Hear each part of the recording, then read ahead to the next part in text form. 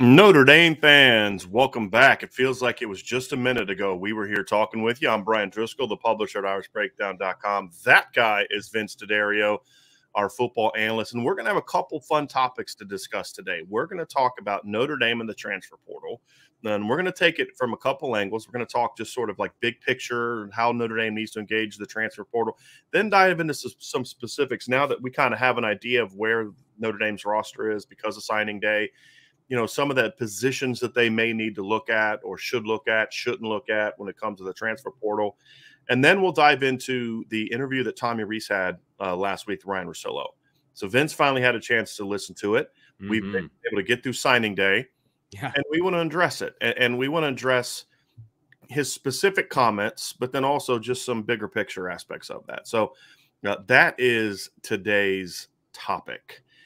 So Vince, I want to first start off with the transfer portal, and you know, we've kind of said this, but we're going to just dive into it right now. And the fact that the thing that people have to realize is Notre Dame is never going to be able to treat the transfer portal like the free agency that it has been, that is meant to be and created to be, and that other teams are going to use it for.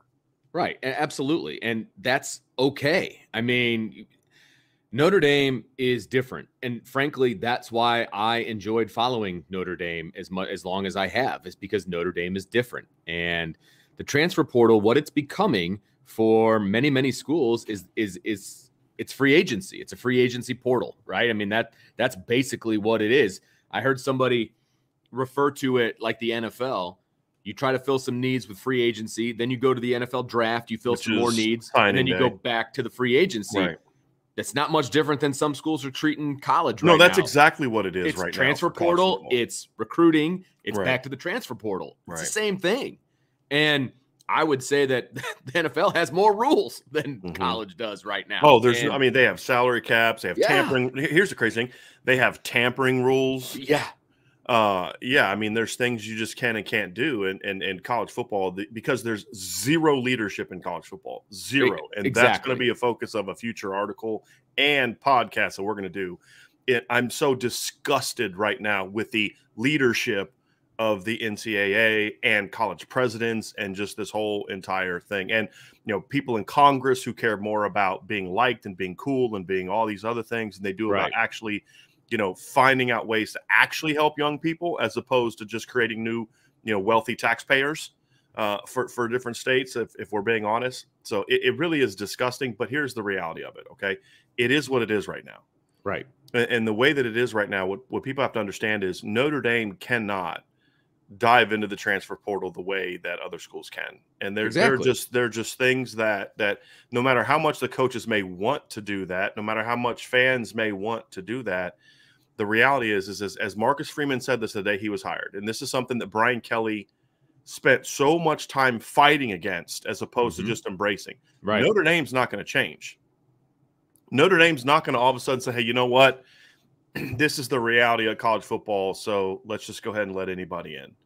And if they only can transfer in 9 credits because they took underwater basket weaving and, you know, piano and ballroom dancing, that's, you know, it's okay. We'll let them in. No, because Notre Dame, unlike a lot of schools, actually still cares. This is a crazy thing to admit, right? Notre Dame actually still cares about developing young people. Right. I know that's a crazy concept. They don't just treat them as like, hey, you're our trying to think of our show pony or whatever it is. We're just going to come bring you in and use you for what we can use you for, and then send you along. Notre Dame actually cares about students leaving as better people. I know that's insane to talk about in college football right now, but that's what Notre Dame cares about. Well, still. and people they're not going to change that. And people have to understand transferring to Notre Dame is not an easy task, right? That's the whole point. You have to have certain requirements. Like, for example, if you're going to transfer in as a sophomore, you need calculus. Like, that needs to have already been done. Again, I'm not saying that there's guys that can't do it, but what I am saying is it's a requirement. And there's a lot of schools out there that don't require that kind of thing. So is scuba certification included with underwater basket weaving? That's actually kind of impressive. Very well done. But the whole thing is like, look, here's how a transfer process works. Okay. This is how transferring works. a student has to apply to the new school, much like high school, and the Right. school will look at his transcripts. The reality is you can't accept a transfer credit of a class that your school doesn't offer.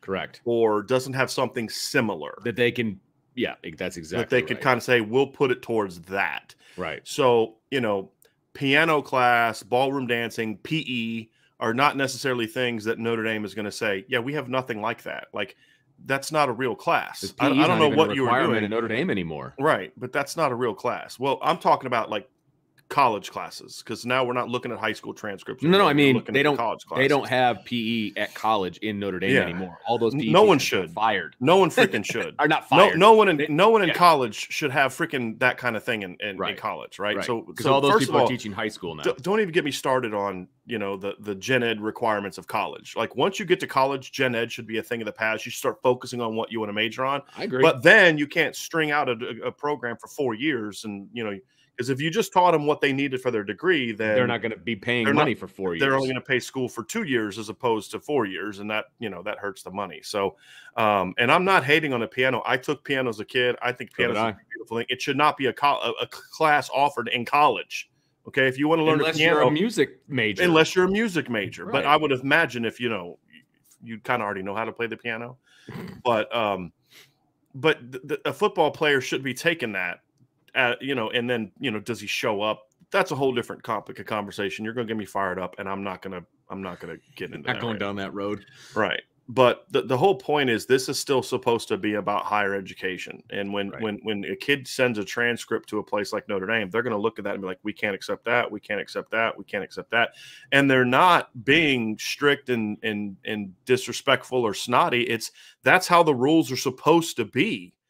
Like, if it's just a normal student and not an athlete, all schools are that way. All schools look at a transcript and say, we don't offer that or anything like it. Right. Can't accept that. That's how all schools are. Now, other schools are more accepting of it for student athletes because it's a business, right? I mean, that's the reality. And so, so when you look at this, people are taking the classes I listed way too freaking seriously. You're missing the point. Right. All right. I'm looking at the chat. You're missing the point. Okay. we understand that there's fun stuff out Lord. there. We get it. But that you're starting left guards taking piano and not showing up. It's not taking it because it's not helping him whatever his degree is, unless he's like Vincent, unless he's a music major. I assumed some of you would have known the difference between hyperbole and me hating on piano class. Right. So take a deep breath. Okay. This is taking a complete left turn. I know, but it's like, seriously, it's like you can't use an example anymore because people are just gonna grab like, wait a minute, hold on, I took underwater basket weaving and it has changed my life. I just can't today. Seriously. So anyway, the point is that's how it's supposed to be. Correct. There are classes you can and can't accept. Notre Dame is not going to change. Exactly. They're not going to start accepting classes. They shouldn't. And so that's going to hurt Notre Dame in regards to some of these kids that are going to these schools and being put into programs that aren't really going to help them graduate.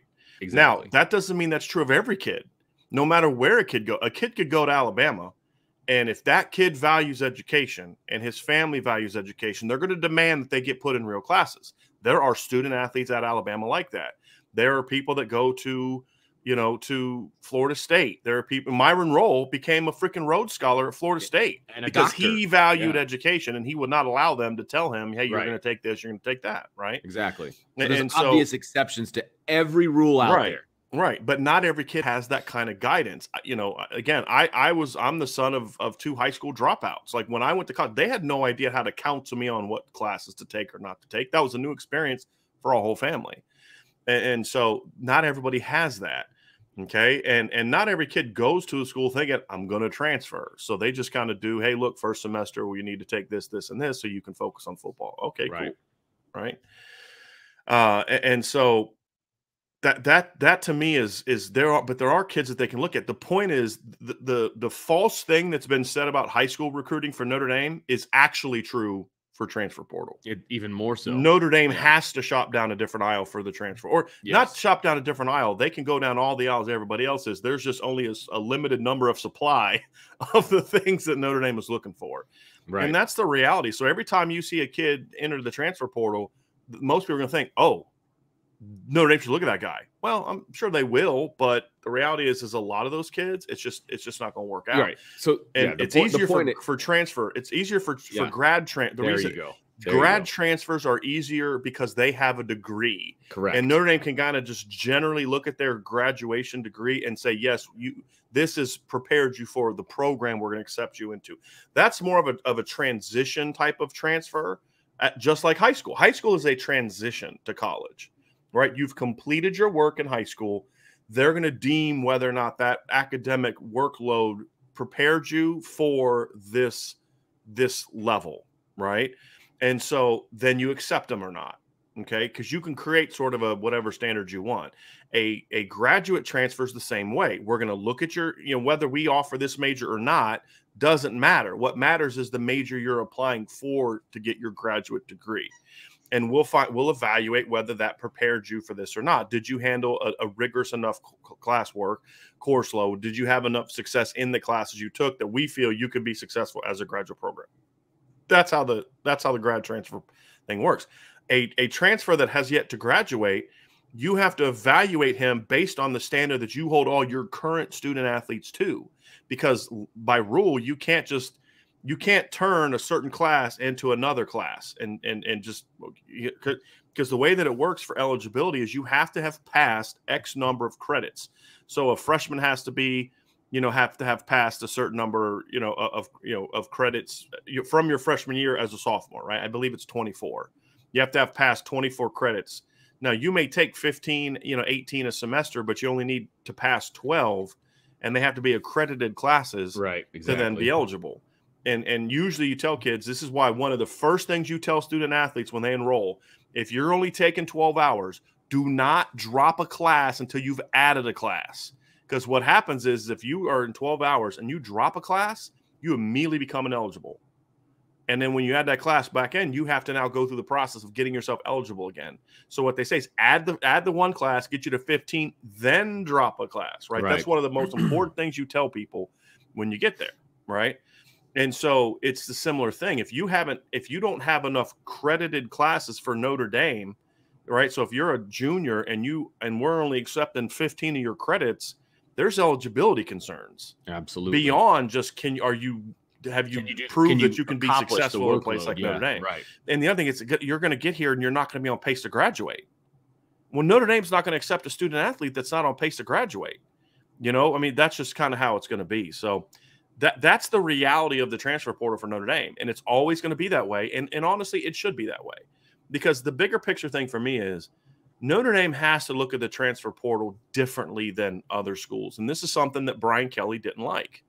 And this is one of the many excuses that he's used for leaving. Yep. Is this, well, we can't compete because to me, it's lazy for programs like Notre Dame to do this. A program like Michigan State, a program like Wake Forest, that's different. They need to do that because that's their chance to go get some kids they otherwise wouldn't have been, because those kids are going to allow them to be more competitive. A place like Notre Dame, let's be, Bama's taking a transfer, Eli Ricks, right? But they don't bring on a lot of transfers. They're still relying on developing the players that we are recruiting. Yeah. Ohio State's doing the same thing, right? Now, other schools are just bringing in transfers left and right to try to compete. That's fine. But for Notre Dame, transfers are going to be a real thing. And it's been that case for a long time. Notre Dame has had successful transfers for decades, right? Even if you go back the last 10 years, Cody Riggs coming in from Florida as a grad transfer, that was huge, right? But Cody had put in the work academically. He took his academics seriously, and he was prepared to do it. We've seen, obviously, this year, we saw Kane Madden and Jack Cohn, and we've seen non-graduate transfers. Alohi Gilman was a non-graduate transfer. Right. But he comes from a school that's academically rigorous. And a family. And compares to Notre Dame. Right. And a family. Absolutely. And so that's the difference. You're going to be able to get grad transfers in. But again, grad transfers are just hole pluggers for the most part. And it's much, much harder to get into Notre Dame as a sophomore transfer, as a freshman transfer, those kinds of things, which are going to be more abundant now because of the way you don't have to sit out a year, all of those different things. But can they get into Notre Dame under those restrictions? It's so much harder to get into Notre Dame as a transfer than it is as a high school student. It just Right. is. And that's just a fact that everybody's going to have to live with. And again, as a fan of Notre Dame, if I take my media hat off, as a fan of Notre Dame, I like that. That's why I'm a fan of Notre Dame. I wish more people would see. I understand the desire, especially from some of the younger Notre Dame fans, because some of the younger Notre Dame fans never have gotten to experience, being a part of a championship team or being part of being a fan of Notre Dame when they are considered the elite team. Vince, you sort of have that. You didn't really experience the 88 team, but you did experience like 90, 91, 92, and 93. Yep. And the expectations that came with that. And of course, people even older than me who lived through the, with Coach Parsegian and then, sure. They understand that standard. And part of the reason a lot of people became Notre Dame fans is because Notre Dame is different.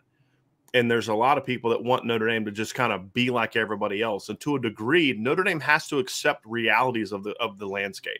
Sure. They have to accept the reality of the college football playoff. They have to accept the reality of they're really the only independent left now. I think BYU is going to the Big 12. Correct? I feel believe like that is accurate. I believe so, they're like one of the 5 schools that I think that signed on to go. So, I think that's right. It's just one of those things where you have to accept this is the new landscape of college football, but it doesn't mean you need to embrace it. There's a difference between embracing it and accepting. Accepting it is, okay, this is the reality. How do we still stay competitive and to stay true of our mission, right?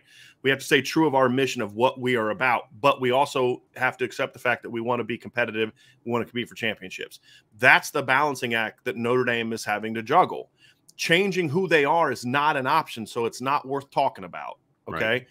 And it's going to make them different. But, I think that the thing that Marcus Freeman and his staff have to do, the biggest thing is you have to embrace that, right? And it is what it is. How do we use it to our advantage in the ways that we are permitted and allowed to do it?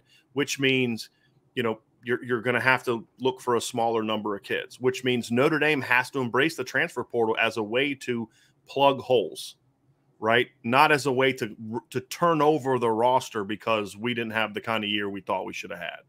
Okay, or we made mistakes recruiting and developing. So now we're fix it. We're going to fix it by going and getting a transfer. Right. Okay.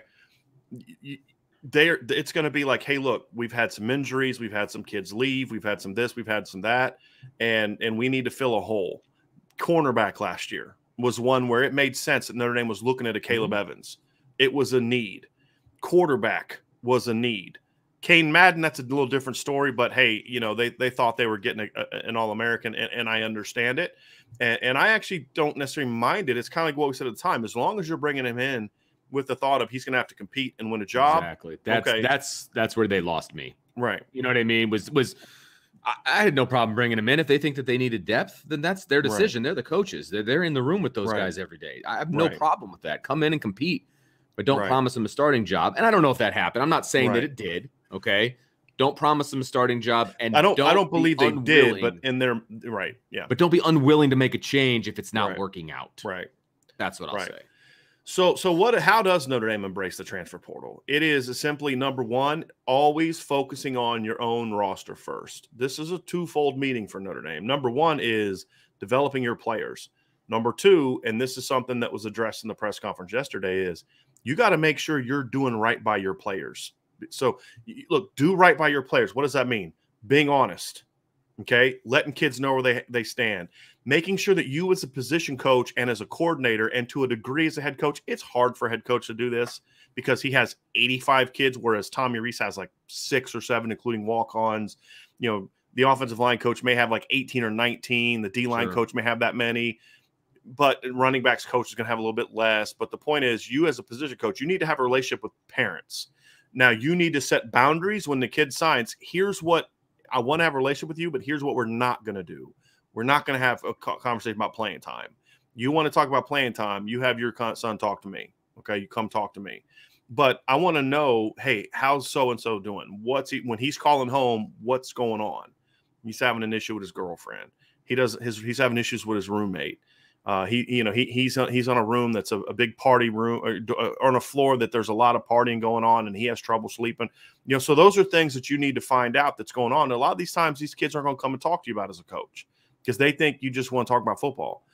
So they're going to have, something that Marcus Freeman's going to have to demand. He's going to have to demand that all these coaches start embracing deeper relationships with players. And he needs to hold up a guy like Mike Elston, for example, and say, if you're not doing it like that, you're not doing it right. I've been told Chris O'Leary's done a lot of that. Chris O'Leary's married and has a young child, but I've been told he's done a lot of stuff like that. Mike Mickens is doing, Marcus Freeman was doing that with the linebackers, right? And those things are important.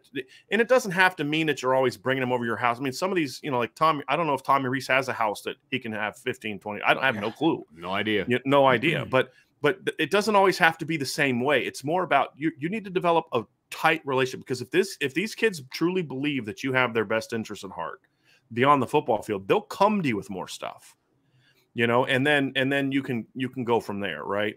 That's important, because what that's going to do is prevent you from losing a bunch of transfers. Because here's the thing you'll find out about most kids: if you're honest with them during the recruiting process and you're honest with them when they get there, they will stay way more often than not. When kids leave is when you're not honest with them. And when you tell them one thing at one time and then tell them another thing a week later or 2 weeks later, or a month later, they're going to lose faith. If you tell one kid one thing, okay, let's just be real. There's a specific position group at Notre Dame that's lost a lot of kids lately. Okay? Here's a big part of the reason why. One kid gets told one thing, another kid goes in a meeting, gets told another thing, another kid gets told another thing. Well, guess what they do? They all talk. Exactly. And they realize they were told 3 different stories. And they're like, well, whose is true? And then they just realize he's just BSing us. Right? And then a coach tells you this is going to be the case. You do what the coach tells you to do. And then you get to the first game of the season and it's like, oh, by the way, you're not going to be playing this week. What? Why not? And then he gives you some BS excuse about something he never told you needed to worry about in the past. Oh, well, you're doing this. Guess what's going to happen? You know what? Forget this guy. I can't trust this guy's constantly. I'm out of here. Right? That can't be accepted. Like, hey, guys, we're going to lose kids.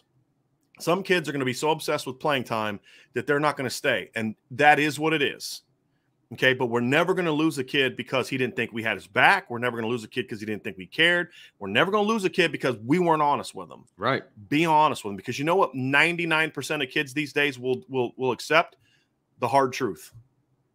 And people think kids are fragile. They think kids are soft and weak. And, I can't. No, kids want the truth. Even if they may not like it, they want the truth. And if you always give them the truth, most kids will stay. That's the reality.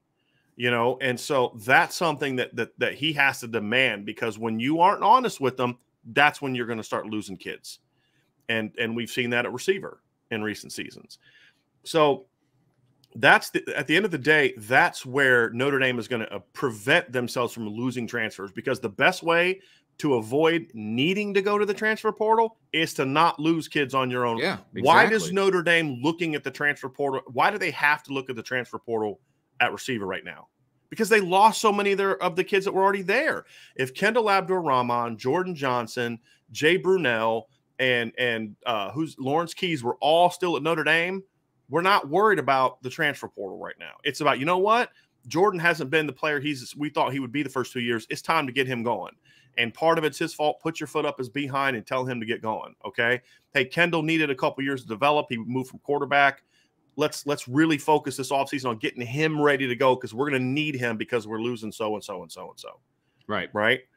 That's going to be the key. Now, that's not always possible.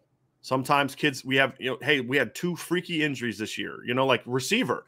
They lost 2 kids to ACL injuries during the season. That's just one of those freaky things that's going to put you behind schedule, right? Sure. Sometimes that stuff happens. And, you had a big receiver class one year and they all leave after their senior year. Some leave because they're grad transfers because they want to play. Other leave because they're going to the NFL. Some just, I'm not playing football anymore. Yeah. And you're young and you're not sure. So there's always times when the transfer portal, hey, treat Phil Jakovic right, and you don't need to go get Jack Cohn in the transfer portal.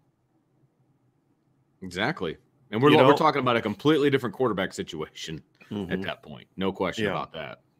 So anyway, that's the thing, is do right by your players, and the vast majority will still stay. And then you can deal with the stuff that comes up that gets them like thinking, like I'm hearing like a lot of things, and I will just address it now.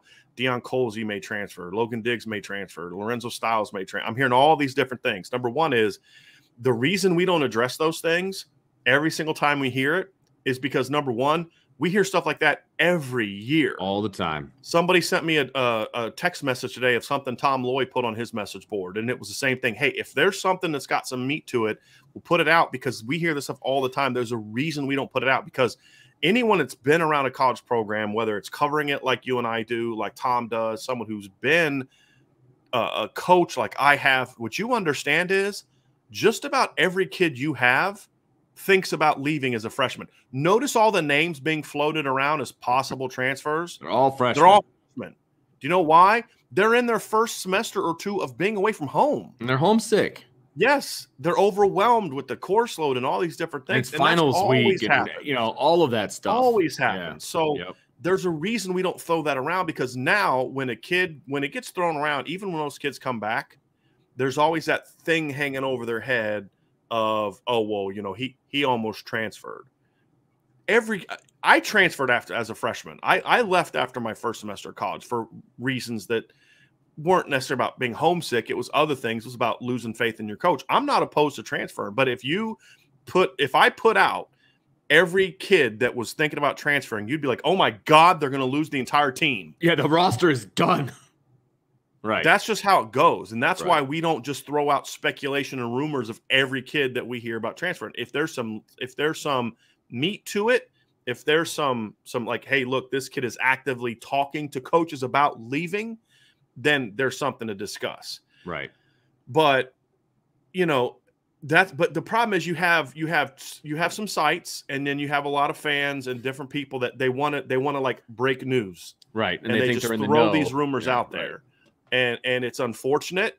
And it's like, have you heard this? Yeah, I've heard that. Why haven't you said anything?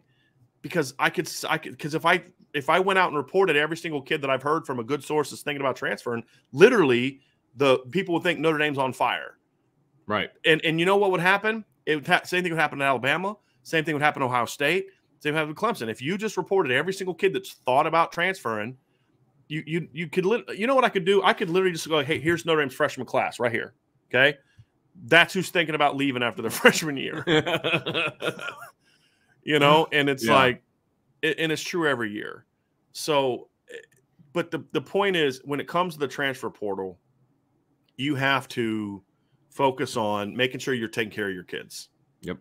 Treat them right. Be honest with them. Hold them to a high standard, and they're going to love you for it. Okay. Go talk to Oscar McBride. He'll tell you the same thing. Even back during the glory years of Lou Holtz. I mean, every freshman was like, man, what did I get myself into? It's hard. So the point is that's the most important thing for Notre Dame. Take care of your own.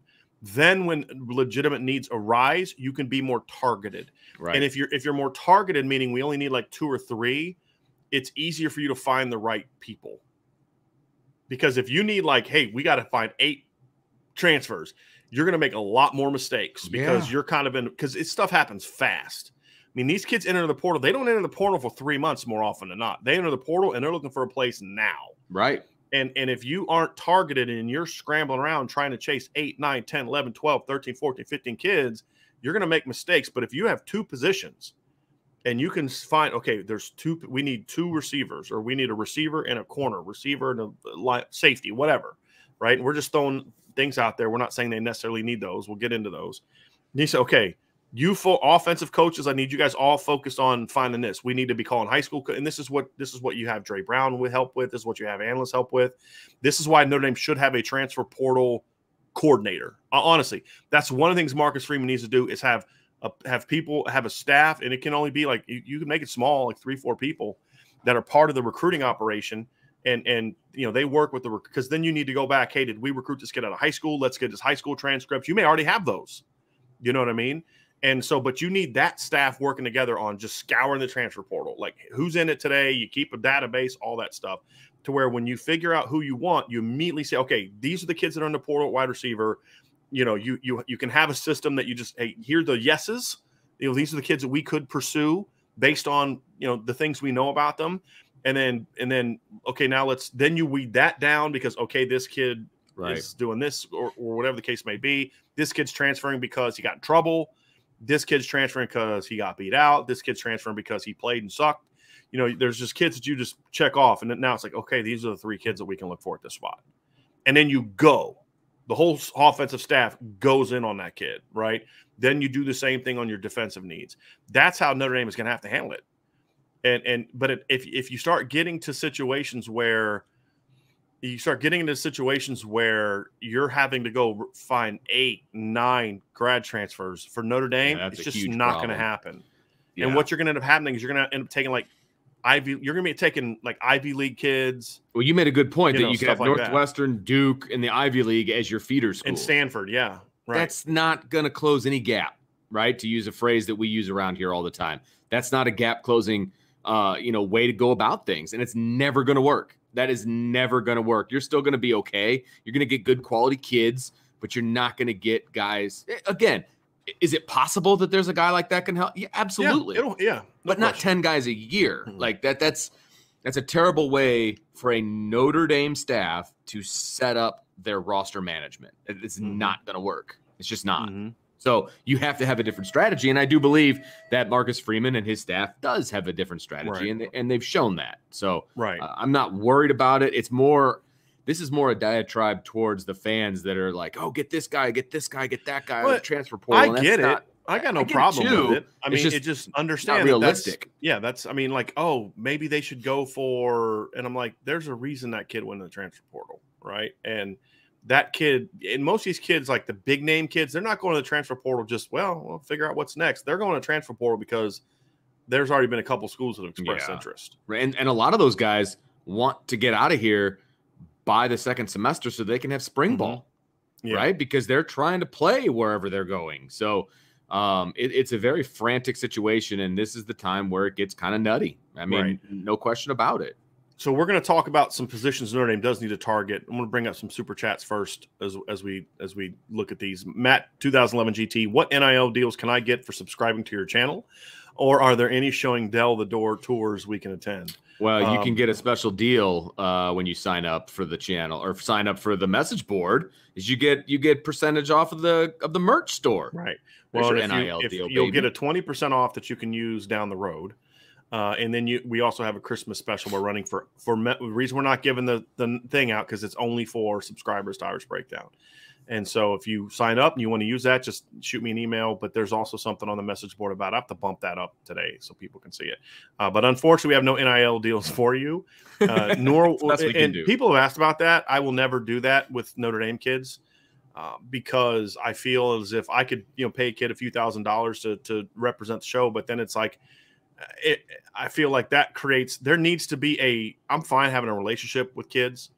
But what I don't want to do is get into a thing where it's like we're getting to sort of a business relationship, which is what that is, because then it's like, okay, but I got to be critical of you if you don't play well next week. Right. How does that work? And that, here's the kid, voicing this, love for Irish Breakdown. Listen to Irish Breakdown. And so you can listen to them, be critical of the game I played on Saturday, And the other flip side is if I'm praising the kid when a lot of people don't think he played well, then it's going to look like I'm favoring him because he's doing an NIL stuff with us. Right, because he's on payroll. It's just not and I don't have a problem with anybody else doing that. They can do whatever they want. It's their business. For my business, I just feel like there needs to be a healthy distance between the two. Right. And that doesn't mean you can't have a relationship, but they have to understand, like, look, man, this is the deal. I've had relationships with Notre Dame players and or parents and former Notre Dame players and things like that, but they always understood I got a job to do.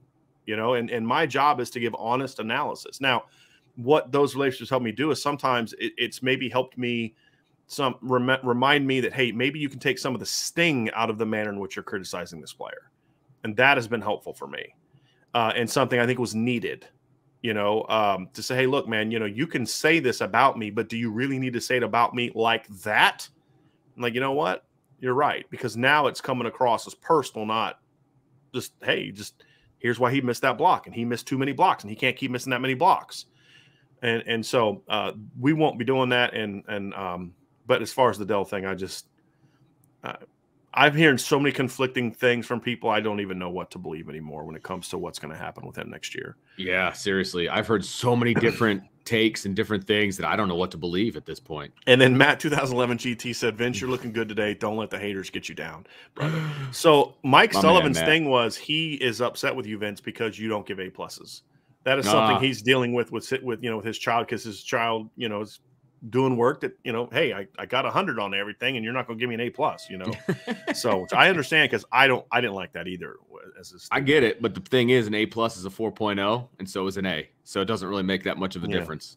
Well, it does when you put in the work and you feel like you crushed it as much as it can be crushed. Pat on the back. Well, I mean, but when you put in the work, rub some dirt on it. We're going to have some problems here. We're going to have some problems here. Christopher Morgan with Super Chat, thank you. You guys are correct on Notre Dame class standards. Case in point, just a couple of my classic college sports movies, The Program 1993 and Blue Chips 1994. You guys left out swimming pool management. That's great. Oh, goodness gracious. Hey, you know what? Maybe that's somebody's dream. But I just feel like if that's your dream, you don't need to go to Notre Dame to accomplish that dream. No, you don't.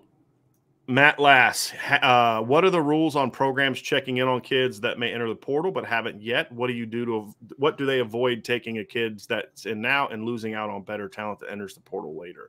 How do they avoid? I think the way they avoid that is just by taking more kids. I mean, open up more room. I just think that's the only thing you can do. But I think that's why you have to be patient. But if you find a kid who's the right fit of what you need, you take them. Right. And you get them now. Absolutely. And if another kid opens up and you have a scholarship, then you bring in two at that position, or you say, hey, look, we made our decision and we're going to honor that decision. We convinced this kid to come here just because something else better comes along down the road. We're not going to then screw the kid over that we promised we were going to. And you start doing that, then you start establishing a sense of trust. Like, hey, look, you go to Notre Dame, they're going to take care of you. Mm-hmm. We may not like the fact that Kane Madden played all year, but you know what? That's going to help the next kid that wants to transfer to Notre Dame. He's going to feel like, hey, they're going to, they're not going to just kick me to the side when somebody younger or that's got more eligibility comes along. They're going to have my back. Same thing with Jack Cohn this year. There's a lot of people wanted Jack Cohn benched. We didn't, but there's a lot of people that wanted Jack Cohn benched. I say there was at one point in time where at this year I said, look, if Jack Cohn's confidence is shot and then you need to start Drew Pine. Right. And, but they stuck with Jack. Right. Yeah. They stuck with Jack and Jack rewarded them for it. But that's going to help them at that point in time. But the rules checking in on kids, I don't think there are a lot of rules. I mean, you can contact the high school kids coach. I don't think there's any rules about doing things like that. I mean, if they want to stop this, because there is a ton of and people, we're not doing this because of Dabo, but Dabo's right. I mean, this is a corrupt system. You've got now. I don't have a lot of sympathy for Dabo because Clemson is not exactly the cleanest program in the world, but I'm sympathetic to argue he's making, even if I don't necessarily feel sorry for Clemson. Right. But the reality is it's a dirty business. Mm-hmm. This has been true before the transfer portal. This has been true for a long time. It's just the transfer portal makes it easier. But you'll have, hey, if so-and-so were to leave, he could come play for us as a freshman. Right, exactly. And that message gets back to the kid. And honestly, it's really hard to regulate that. Well, you just make what it is. It's a deterrent. Number one, you got to set strict rules. You can't reach out to a high school coach. If you talk to a high school coach about, you cannot in any way reference that kid or, hey, you know what? I'm just saying hypothetically, if there was a cornerback out in the portal, we'd be interested. Mm-hmm. Can't do it in any way. You can't then monitor every conversation. But if the restrictions are, it's kind of like when you cheat in the NFL, what do? They take away draft picks. They fine you and take away draft picks. We're going to fine you, and for 2 years. Oh, and Major League Baseball, to me, has the best way. If you cheat in the international market, you lose the ability to go out and get international free agents for like 2-3 years. I believe that's still the rules in Major League Baseball, correct? I wouldn't know. The whole international thing. Right, because you can only have like so much money to spend. Yeah, but I know teams that have gotten in trouble for things, they can't go on that market. Well, do that. Hey, look. You can't bring in a transfer for 3 years if you get caught tampering.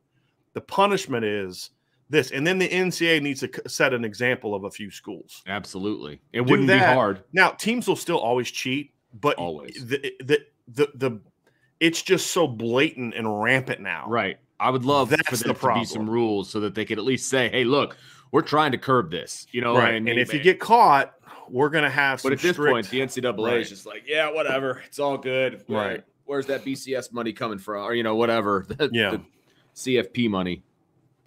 Yeah. So that's a big thing. That's a big thing for me. Now, before I move on, I want to give we have a listener here that who's a great guy, and he has twin boys. Twins. Some of you may know them. They play at Notre Dame. Jason and Justin Adamiola. Today's their birthday. Oh, that's and right. So we want to wish happy birthday to Justin and Jason and their twin dad, Mr. Adamiola. Great family. Love those guys. Older brother played at Bucknell, and the daughter, I think she might be a senior in high school. She may be in college now, but she's actually, from what I'm told, the best athlete of the family. She's in track. She's in track. She's exceptional. So definitely happy birthday to the boys. I meant to do that earlier, but I can sympathize with a parent of twins. I wouldn't wish it on anybody. Yes, you are a parent of twins. It is a challenge, but it is also very rewarding as well. It is. So happy birthday to them. I have twins in my family. I don't. Yeah, and that's. So, yeah, but I couldn't imagine. I love my twins more than anything, but I would never wish twins on my worst enemy. Yeah. I'll just put it that way. It's pretty cool. It's pretty cool. But no, I liked how Mike Elson talked about, I'm still recruiting. My next recruiting project is I'm trying to get Isaiah Foskey and Jason Adamiola to come back to Notre Dame. Like, look, man, this is what we're doing. I love that. Honesty. David Knight. Thank you for the super chat, David. Appreciate it so much. Do you think that some Notre Dame players feel like that no matter how hard they try, they're just never going to get a chance or say a realistic chance, even if you make a mistake or you atone for it? Then what is your advice for young guys? Oh, I think that absolutely goes on. And look, I am not someone that believes that no transferring should be allowed. I transferred after my freshman year because I started 6 games, got hurt, missed the rest of the year.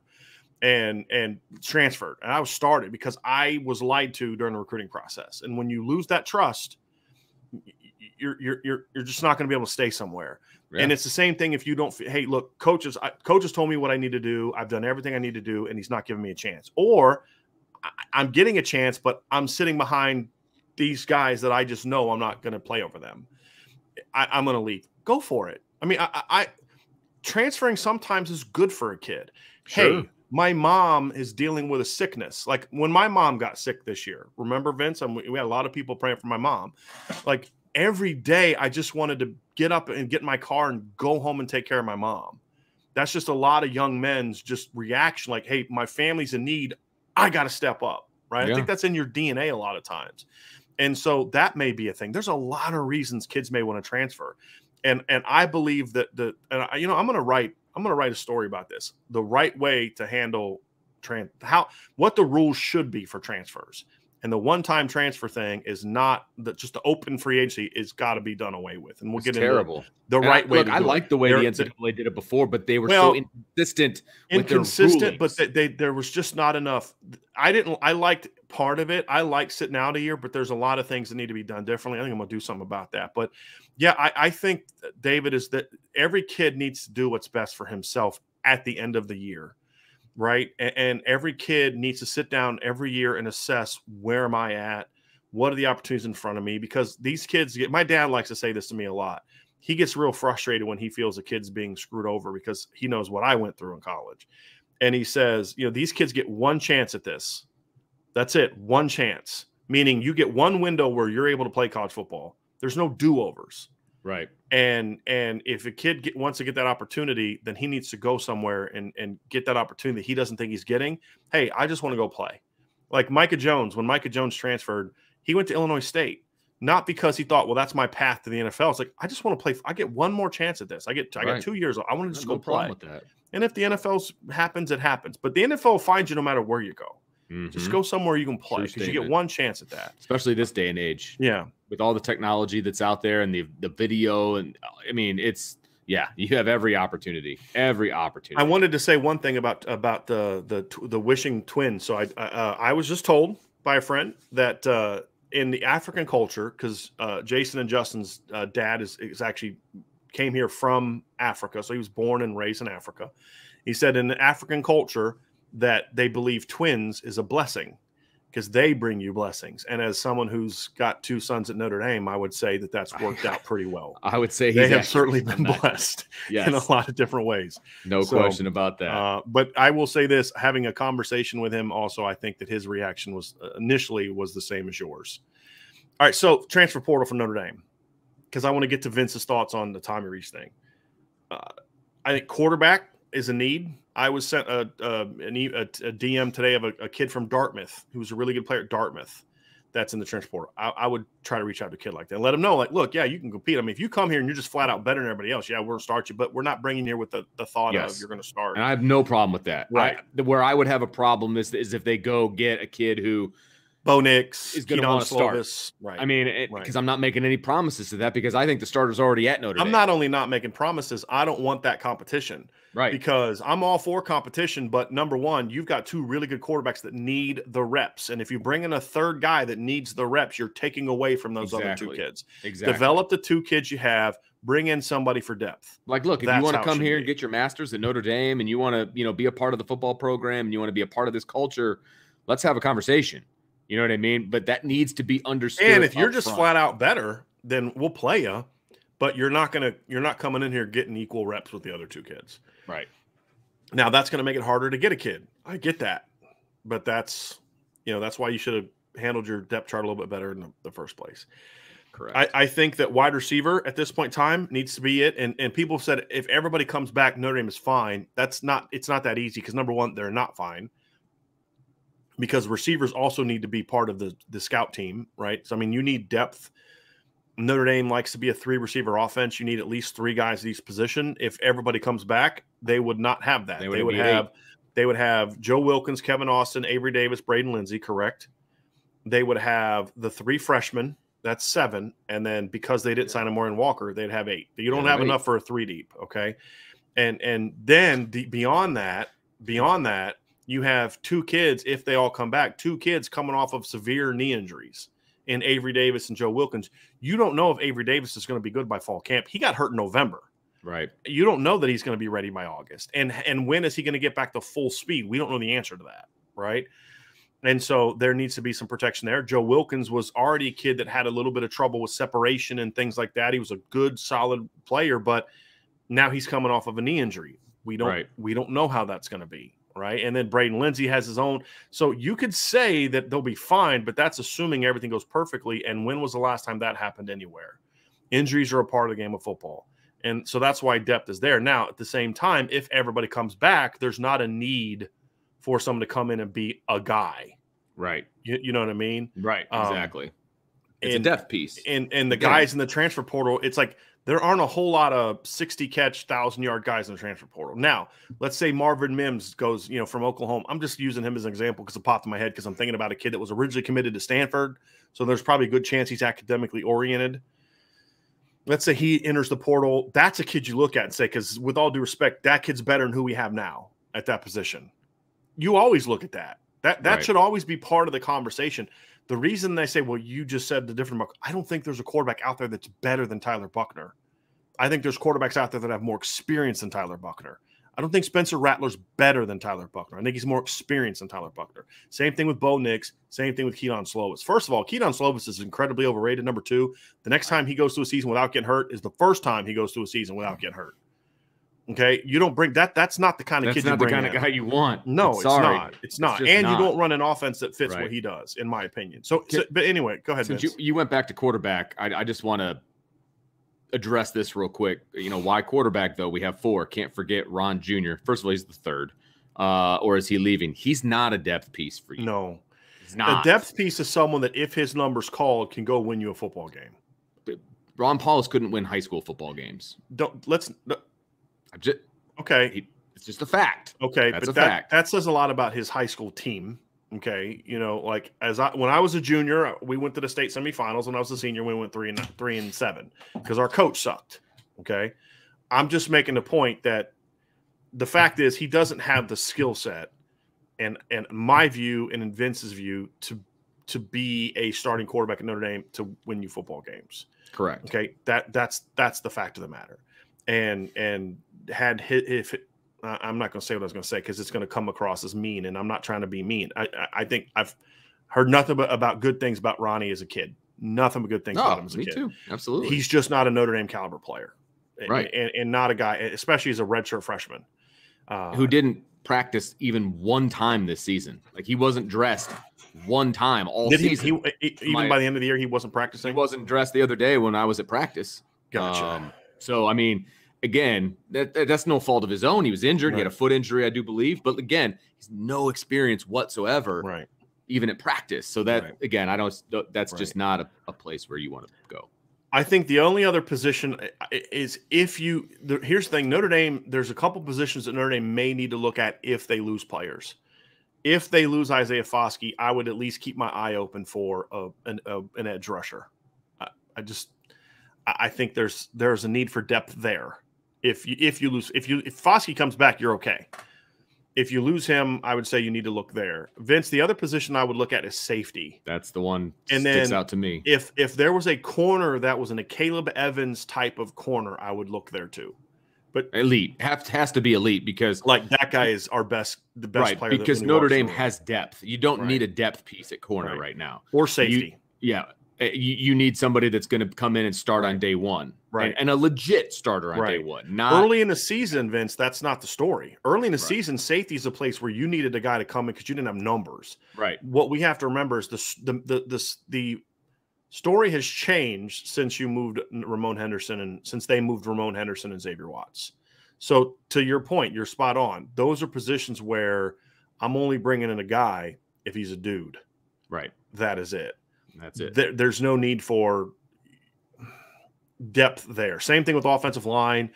You know, look, if a kid wanted to transfer here to play tackle or guard or center, and he was like, wow, I can't believe that kid wants to come here. He's a future first round pick. Would I consider bringing him in? Yeah, I'd consider it. I'd have to be really convinced though.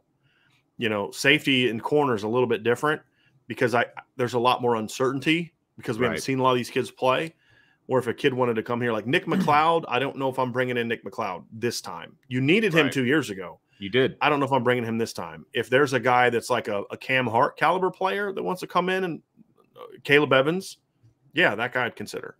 Right. So those are really the only positions where I think right now the portal is necessary. Now, if they lose players, then we have a different discussion. Yeah.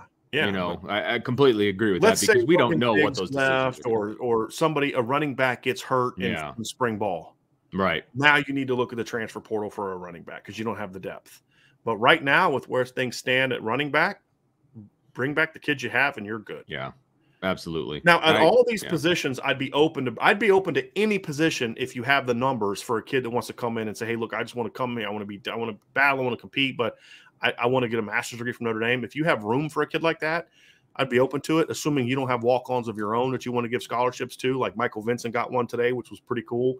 I tweeted, I said, look, Michael Vincent didn't get a scholarship because he's just a cool story. This kid's been a really good part of the special teams the last 2 years. No doubt. And the thing I said was, have you heard Michael Vincent's name the last 2 years in the game? Nope.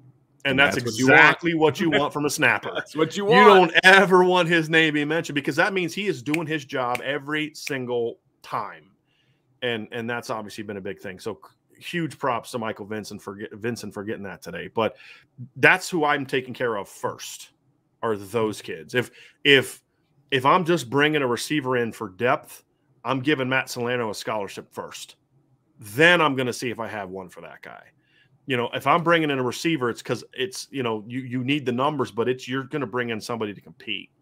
That's kind of how I would look at it. But anyway, Vince, before we go, I know we don't have a ton of time on this, but I wanted to just kind of get your thoughts on Tommy Rees's Ryan Russillo interview. First of all, it was a great interview. You can tell that those guys are friends because it was not a guarded interview, if that makes sense. Like Tommy Rees was super comfortable having that conversation with Ryan Russillo. And I think that made it that much more of a great listen.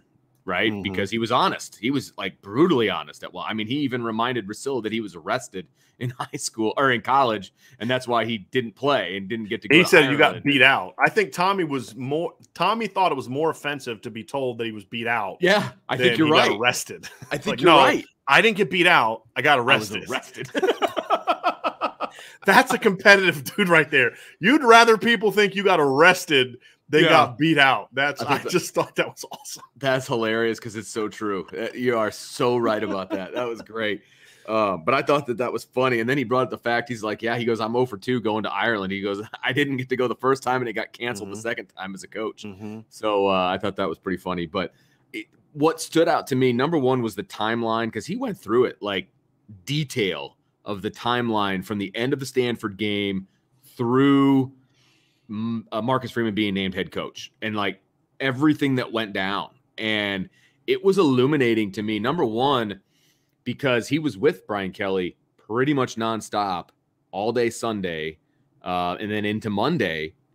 And he's like, yeah, he goes, I didn't really notice anything. He was like, looking back, there may have been a couple things, but he's like, on Monday, things were just off. You know, we skipped a guy, you know, that we were going to go to, and, you know, all these things. And then he talked about the plane ride home on Monday and how awkward it was because he knew he had a job at LSU. And the other guys didn't know what their future was going to be. Dell and Alexander was one of those guys too, by the way. Was it? Because he didn't mention who those coaches were that were on the plane with him. Yeah. But yeah, he's like, it was such an awkward plane ride and, you know, all these different things. I was like, wow, that's really honest, because as an assistant coach, you hear your head coach is leaving, you're now unemployed and you need to figure out what your next move is going to be. And so I thought that was really interesting. And then the other thing that struck me about the timeline was that Jack Swarbrick contacted Tommy pretty much right away and said, hey, can we meet on Thursday? And Tommy's like, that's too late. Like that's too late. We can't meet on Thursday. And so he flew back and they met at 10:30. He wanted to meet with Tommy after meeting with Marcus. Right. Exactly. For all the people that said, well, he met with Tommy first, so clearly keeping Tommy was more important than Mark. No, Tommy cleared that up.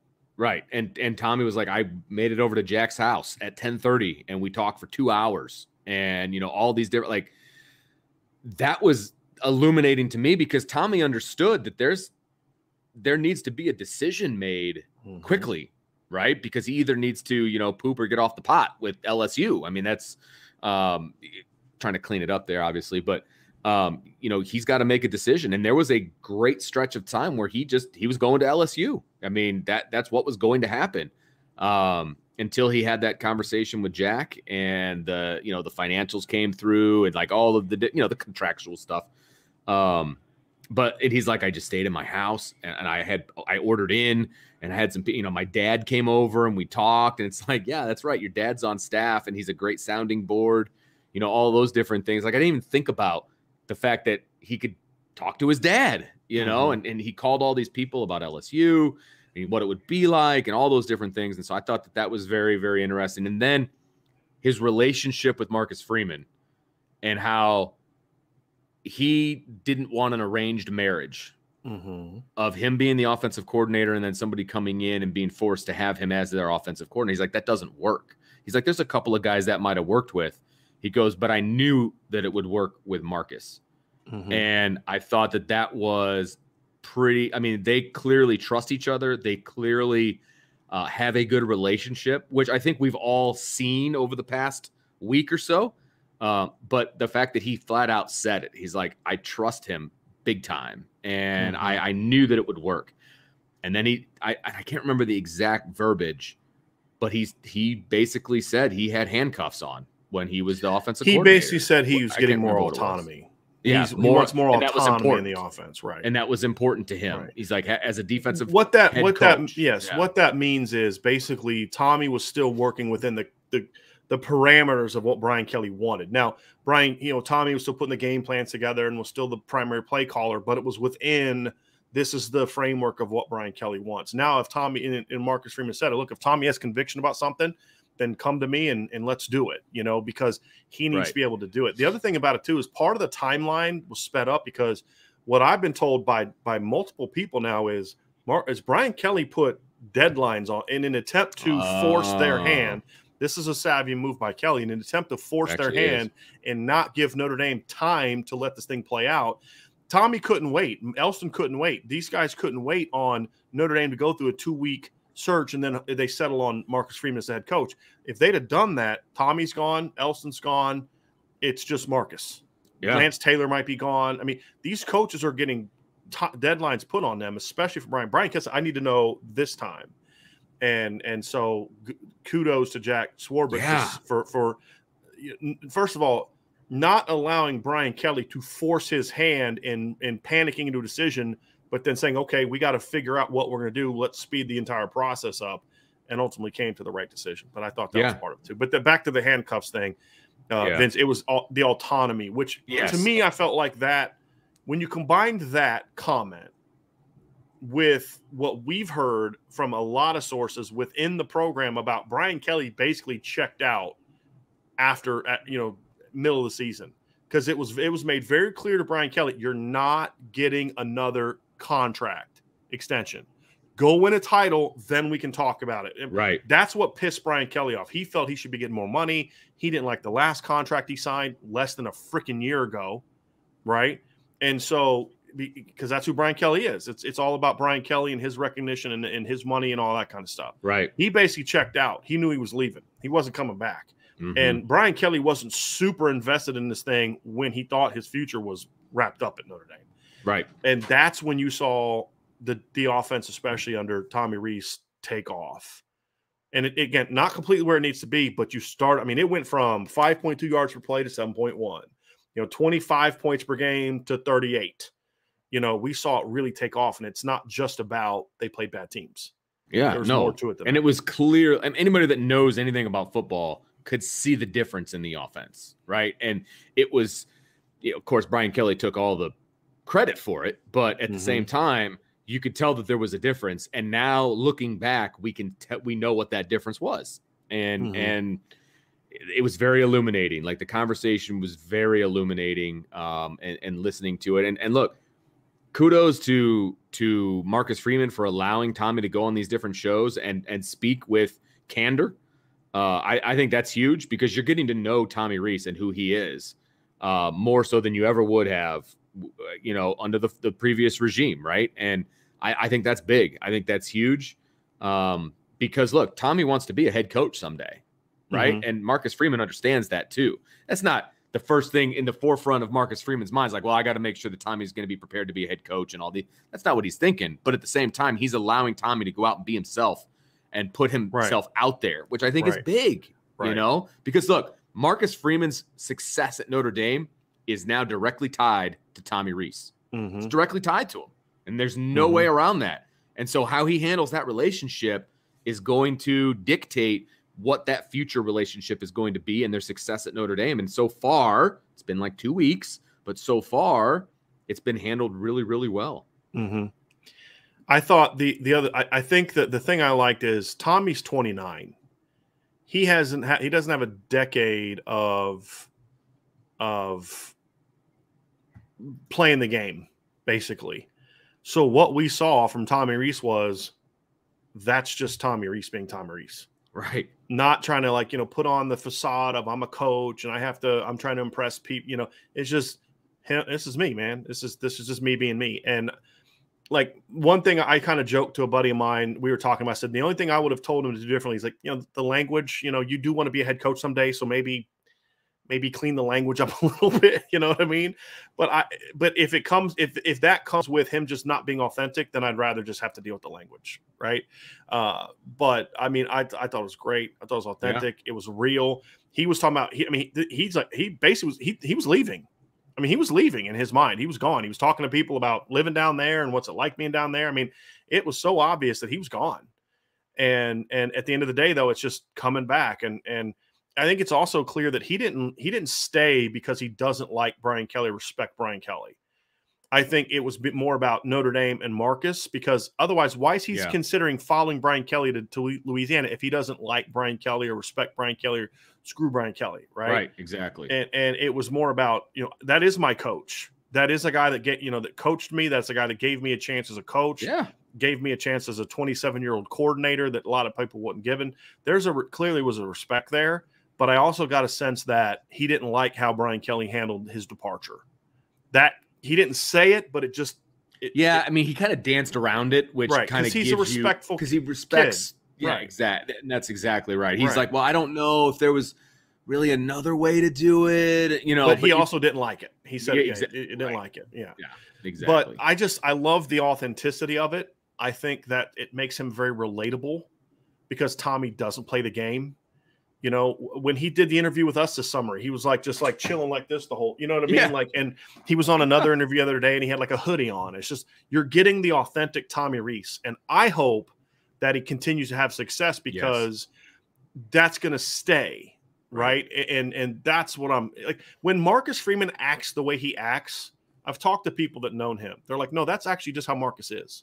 That's not him putting on the, I want to be relatable. That's just who he is. I want more of that. I feel like there's so much fraudulent stuff in college football. And maybe I'm just jilted because I've been covering Notre Dame for 12 years with Brian Kelly, who is one of the biggest phony, and this isn't new. I'm not saying it because he left. I've always complained about this.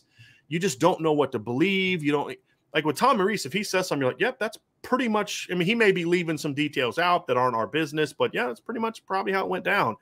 I loved it. I loved the authenticity of it. I loved he just look, this is what happened, right? And he talked about how he hated Notre Dame growing up. And he's from Chicago, and his brother went to UCLA. My dad hated it. My grandfather hated him. Now him and his dad both work at Notre Dame. But what he said was something we hear a lot. I mean, Vince, I've heard this story 1,000 times. I hated Notre Dame until I visited it. Yeah, that's exactly what he said. He's like, man, I got there, and he's like, this is just a different place. Yep. I can't tell you how many times I've said, and people say, why does Mike Elson always talk about how they need to get people on campus? That's why there. Because you don't really understand Notre Dame until you go. You never truly understand. And I would say this to every Notre Dame fan that's never actually been at Notre Dame. If you think you love Notre Dame now, wait till you step on campus. It's almost kind of like different. If it was a movie, you'd have this really angelic music playing because it's just groundswell and it's just really it's a really interesting thing. So I loved the authenticity, and he confirmed some of the things that we've been talking about when it comes to the offense. Yep. I loved it. Yeah. And I know you got to go. So we're going to wrap that up. So Vince, we'll be back tomorrow for Mailbag Friday. That's right. We may do something tonight. We still haven't figured it out. So that's why you need to hit the notification bell, because if we're going to do a show tonight, you're going to be made aware that is going on.